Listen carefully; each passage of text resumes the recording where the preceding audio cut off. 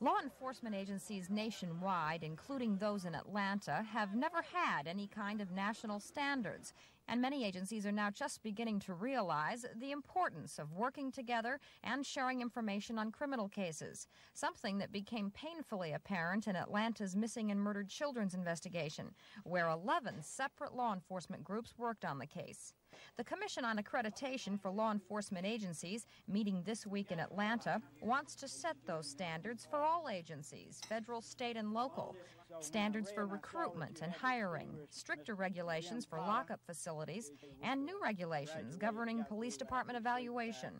But those attending today's conference also heard another message, in the form of a warning, that what happened to Atlanta's missing and murdered children could happen in any city if police fail to set the standards they need for effective law enforcement.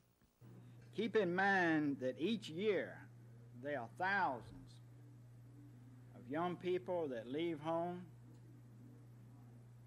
that become victims of horrible crimes, and the only hope that the families have is the missing person unit within these police agencies.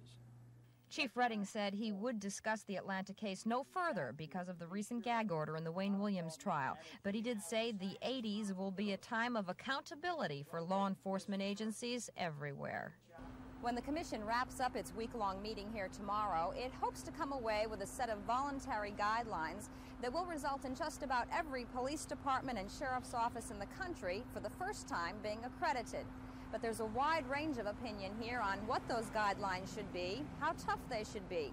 And the bottom line may simply be money and how much individual law enforcement agencies are willing to spend to meet those new guidelines. In downtown Atlanta, Paula Childs, Action News.